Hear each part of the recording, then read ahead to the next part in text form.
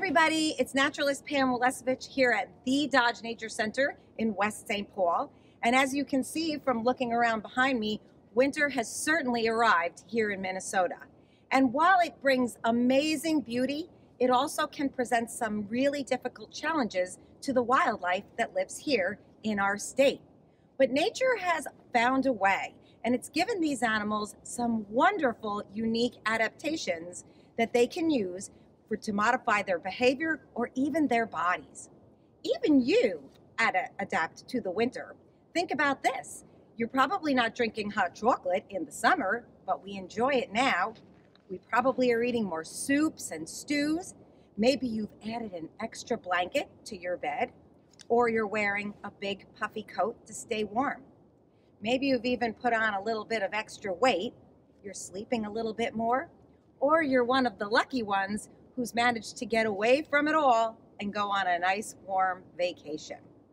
Well, today we'd like to share with you some of these amazing things that animals can do in order to survive the cold here in the north. So come on along with me and my friends, and we'll share some of these unique adaptations. Hello, Mick Garrett, naturalist from Dodge Nature Center. Today, I get to talk with you about my favorite winter mammal. Lots of mammals, come wintertime, grow thick fur, keeps them nice and warm. But one group of mammals, the weasels, take it even further. The least weasel, the short-tailed weasel, the long-tailed weasel, they all grow a thicker winter coat, but the coat changes color. In the summertime, the weasels are brown. Perfect camouflage for living in the woods. But in the wintertime, when they grow their thick new winter fur, it's white. That white color allows them to be camouflaged. Because you see, weasels are ferocious predators. They need to eat between 40 and 60% of their body weight every single day. Being camouflaged is going to help them catch the food that they need. But they have a problem. Even though they're a ferocious predator, they are small. Larger predators are also going to go after them. Hawks, owls, coyotes, they're being hunted while they are hunting. So the weasels have an extra special trick. Both in the summertime and in the winter, the weasels have a black tip on their tail. They've done studies, and what they found is that black tip acts as a distraction. The predator is attracted to that because it stands out, and so when they go to grab the weasel, they grab the tail, and the weasel escapes. This amazing little predator that changes color to help it hunt also has a distraction to keep it from being hunted. An amazing Minnesota mammal that's surviving out in the winter. Hello, my name is Ashley. I'm a naturalist fellow here at Dodge Nature Center, and with me is one of our painted turtles. Painted turtles are really common here in Minnesota. You've probably seen them out basking in the sun during warm weather. But what are they doing right now when it's so cold outside? So painted turtles go into a state called brumation. Brumation is really similar to hibernation, but that's a word we use for cold-blooded animals like reptiles and amphibians. So what they'll do is they'll find a place in a body of water that doesn't freeze completely, and they'll sit at the bottom. They'll get very cold. Their body is going to be the same temperature as their surroundings, so their metabolism will slow, their heart rate will slow, and they won't eat all winter. And they'll sit at the bottom doing almost nothing. If you found them, you'd almost think they were dead. And while they're down there, the only way they can get oxygen is by opening their mouth and letting the water flow over the surface of their mouth, absorbing oxygen from the water that way. But you know what's cool? they can do that with their butt as well. So if you've ever heard someone say that turtles can breathe out of their butt, that's true. Pretty cool. Hi, my name is Julia, and I'm a naturalist fellow here at Dodge Nature Center. Do you know what frogs do during the wintertime? Well, here in Minnesota, most of our amphibian friends, like frogs, toads, and salamanders, will go into a dormant state. But one frog species in particular, the wood frog, has a really special strategy for conquering the challenges of the chill. Now, frogs are cold-blooded animals, which means their internal temperature will match the surrounding air temperature. And that could be fatal during the winter time. So most frogs in Minnesota will go deep under ponds, lakes, and streams so that they become cold, but their bodies never freeze during that time. But the wood frog does something really special. What they will do is burrow into the leaf litter in the forest, and they can actually survive throughout the winter with 2/3 of their body almost completely frozen. They essentially become frogsicles to survive. Now, to do this, the wood frog will produce its own antifreeze called glucose. And this syrupy sugar solution is produced by the liver and pumped all throughout the frog's body and into its cells. It'll bind to the water molecules inside the cells to prevent any dangerous ice crystal formation and will also prevent dehydration throughout the winter time. Now, during this stage of dormancy, the wood frog is going to appear dead.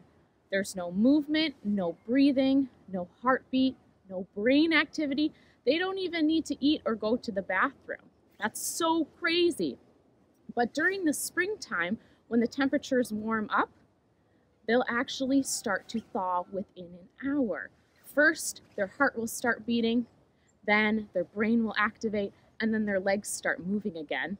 And within the hour, they'll hop off to find a body of water to start breathing. Now, scientists don't even know yet how they get their heart started in the springtime. Amazing.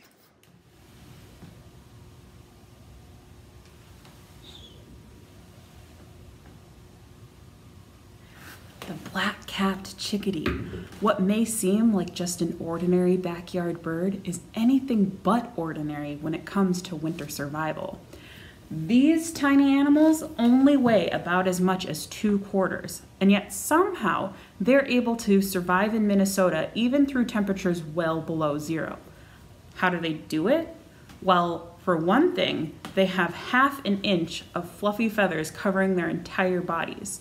This acts like a puffy parka all winter long. The other thing they do is they eat a lot. During the day, chickadees are feeding non-stop. While in the summer, they might eat lots and lots of insects, in the winter, their diet changes to mostly things like seeds and berries. But what really makes them winter survival champs is their ability to go into torpor. At night, they'll allow their body temperature to drop by as much as 10 to 12 degrees. This lowers their metabolism and saves them lots of energy, which means that this little guy will survive to live another winter day. Another way that animals deal with wintertime is to migrate. And we usually think of birds as being the migrators, and that's true. A lot of them do long trips. They travel from the far northern reaches down into Central America, South America. But there are some birds that only come as far as here to Minnesota. And let's meet one of those. All right, you see that dark-colored bird right there? That's a dark-eyed junco. Dark-eyed juncos spend the summer in Canada, where they raise their families. And then in the fall, they head south. But they only come as far as Minnesota. That's where they're going to spend the winter. A lot of people, when they see the juncos return, they figure that means winter on its way. So sometimes these birds are nicknamed snowbirds. They like to eat on the ground, so this may be the first spot where you see them. Look around on the ground underneath bird feeders or near bushes. But they'll fly up into your feeders. I've even seen them at my suet feeders. Did you notice when the junco moves around, you can see little flashes of white back by the tail? That's a great way to recognize this bird when you see it. So keep your eyes open for juncos, a migrator that comes to Minnesota to spend its winter. Hello, this is Jeff, a naturalist at Dodge Nature Center, with one of the animals we take care of here, a garter snake. It's the most common snake in Minnesota. You can find it in every county in Minnesota. And like all reptiles, it is cold-blooded or ectothermic, meaning it is the same temperature as its surroundings. So that means for winter in Minnesota, they need to do something special in order to survive, since we get well below freezing temperatures in the wintertime. So what garter snakes and other snakes need to do is go below the ground, get below the frost line. So what garter snakes do is find a rock crevice or a tunnel or a burrow that another animal has made, because garter snakes can't make their own tunnels, and get below the frost line. And while they don't necessarily socialize with other snakes during the warm months, in the wintertime, they will congregate in these hibernaculums or below surface areas in the hundreds and even thousands. So you can even see some videos online of garter snakes in Canada where they have these huge den sites of hundreds and hundreds of snakes. So this is the red-sided garter snake, and you can identify it by the 3 yellow stripes down its back. And they're important to our ecosystem because they eat mice and insects and tadpoles and frogs. So they're an important predator. And lots of other things eat them as well, like hawks and raccoons. So one of the amazing animals we have here at the Nature Center, the garter snake. Thank you for your support of Dodge. Hi everyone, it's Pam here at Dodge Nature Center again, and I have the privilege of actually being able to talk about the poster animal for hibernation, the woodchuck, also known as the groundhog, who has a special day and hopefully brings spring soon. And for old schoolers, he's also known as the whistle pig. Now, groundhogs are true hibernators. Unlike raccoons and squirrels that will sleep for a few days when it's very cold, the groundhog actually goes through a physical change. Their body temperature will drop from around 100 degrees to almost frozen. Their heart rate will slow from 80 beats per minute to around 4 beats per minute. Their breathing will slow to twice a minute. And they won't eat, they won't go to the bathroom, and they rarely move. Now, some people think they're sleeping, and actually, when hibernating, groundhogs are closer to being dead than they are to being asleep. They actually need to come out of hibernation a few times during the winter to sleep. So their bodies will actually come out for short periods of time in order to get some rest. Now, when the groundhog actually appears, hopefully a little in the beginning of February, we know spring is on the way, because what this signifies is the groundhog's food source will hopefully be coming shortly. Groundhogs love to eat green things, as many of you who have a garden probably already know. Now, when they come out, they kind of look like a bag of bones with a fur coat on, but hopefully after a few weeks of getting into your garden or the bushes and the trees in the woods, the groundhog will live again. So the next time you see a groundhog, give him a shout out. Hello everyone, my name's Julia, and today I'm going to talk with you all about black bears. Now, you might be thinking, why black bears? Well, despite being the smallest bear in North America, they are the most common. And they're the only bear native to Minnesota, which makes them pretty important for us. Now, a lot of us know that black bears will hibernate in the wintertime. But what exactly does hibernation mean? Well, for black bears, it means that from late summer to early fall, they are eating and eating and eating and eating and eating and eating some more so that they can put on enough weight to help them survive the winters. They'll eat up to 20,000 calories a day, which is 10 times the amount that we eat in a normal day. And they'll put on between 4 to 5 extra inches of body fat. It's a lot of weight. But as the weather shifts and things get colder, black bears will go in search of a den where they can nestle up for the cold winters.